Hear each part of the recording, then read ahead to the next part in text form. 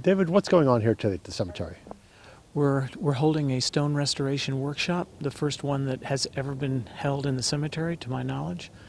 And the Friends have been wanting to do this for a long time, and we took as our example the workshop that Ta Mara did last year in Eastern Cemetery, which several of us attended, so we wanted to invite her back. So Ta Mara, being a gravestone restoration specialist is not a career that everybody goes into. What attracted you to it first?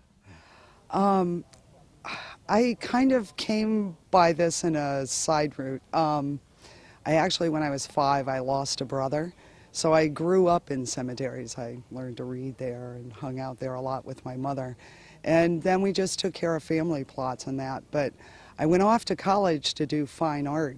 But I love history, I love stone, I want to be outside. And I just kind of got attracted to this kind of thing, went to a workshop, and that was it.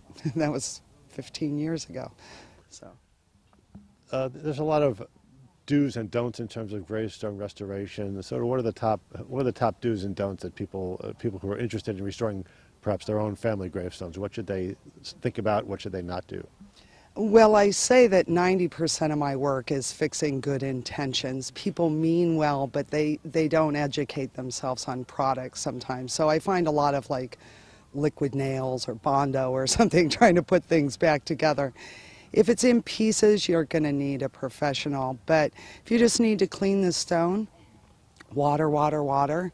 Don't use bleach. Don't use any of these products like that. I do use a biocide called D2, which you can get at paint stores and stuff. It's what wallpaper and painters use to kill the mold.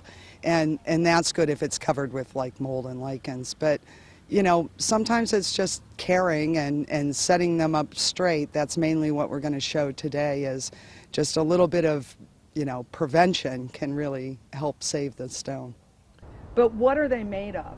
What are they? How do we treat them? How do we know what to do with them? Marble is very common in the cemetery around here. Marble starts as limestone. Well, it actually starts as little sea creatures like a billion years ago, and it fell to the bottom of the sea and got compressed. It's a sediment rock. It's just kind of stuck together a little bit. Limestone, when it's pushed underground and gets pressure and heat added to it, crystallizes, metamorphosizes, and becomes marble. Most of your modern stones are granite. It's let me get this right, igneous stone, and it's formed in the magma chamber depending on what materials were there and how quickly or slowly it cooled over millions of years. Size of the crystal you get, it's very hard stone. But don't be deceived, hard is brittle too. So if a tree branch hits it, it's liable to plunk off that corner, fractures in a very different way. But cleaning it, I mean, it doesn't sugar as we talk about. The marble, little grains will separate. We call that sugaring. So.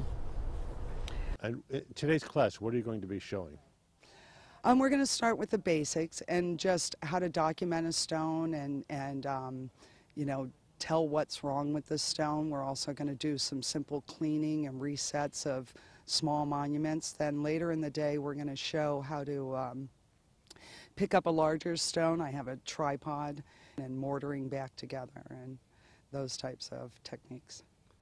Plastic, plastic, plastic. Plastic good, metal bad. That's all you need to know. Plastic, plastic, plastic. A lot of the damage on here will be from, mowers. Getting too close, little nicks. Metal is just its worst enemy, especially on this very soft stone. So, I also have plastic garden trowels that I use. They're like $1 at the dollar store, you know.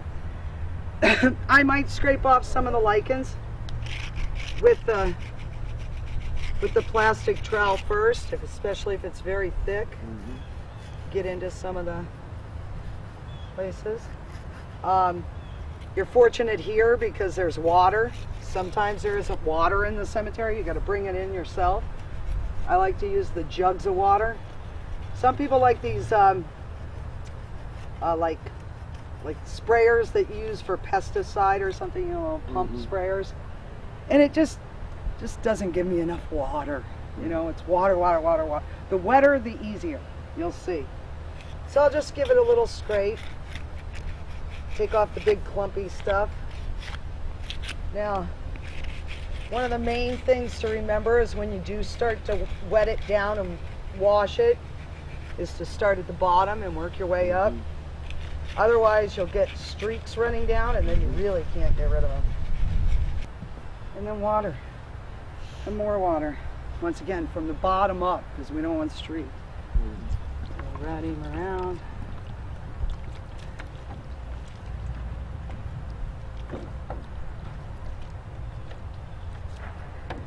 And some people, you know, AGS and a few places, you know, suggest soap and photo flow, and so just with some little soft brushing. My water's going to turn dark soon, but we can just watch this go away. It's like one of those wow sham kind of commercials.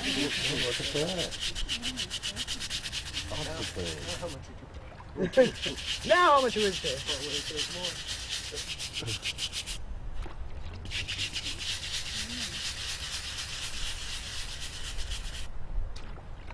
But look how nice William's looking already. Oops, more water. Then rinse him off.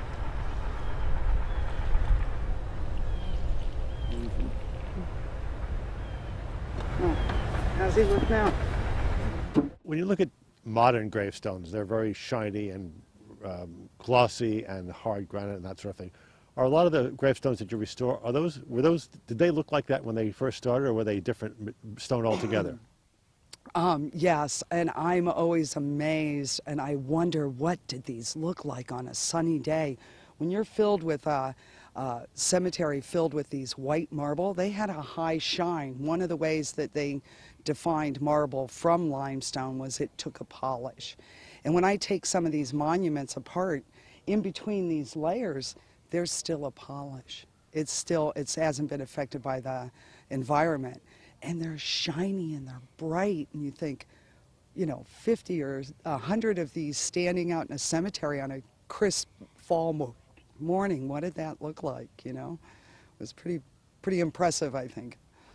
As you go through restoring gravestones, what sort of sense of history you do get, the sense of the lives of the people of the gravestones?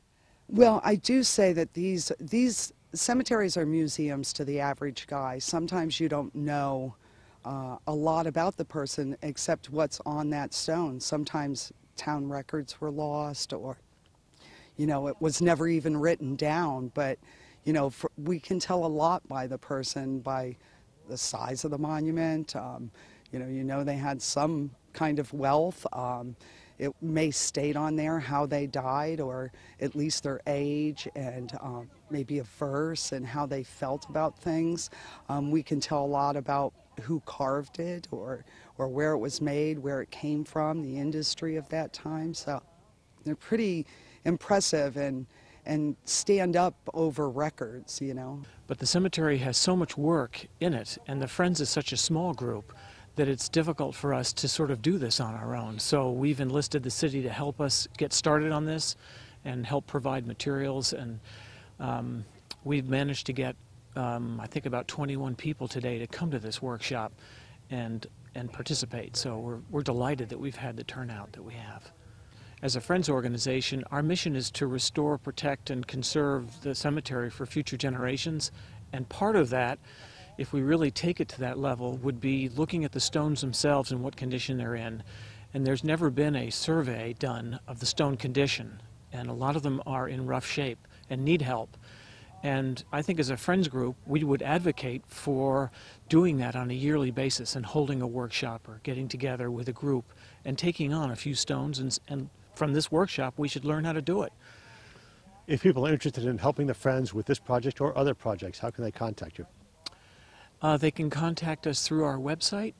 I think it's www.friendsofevergreen.org. You can see all that's going on with our Friends organization and our walking tours on the website.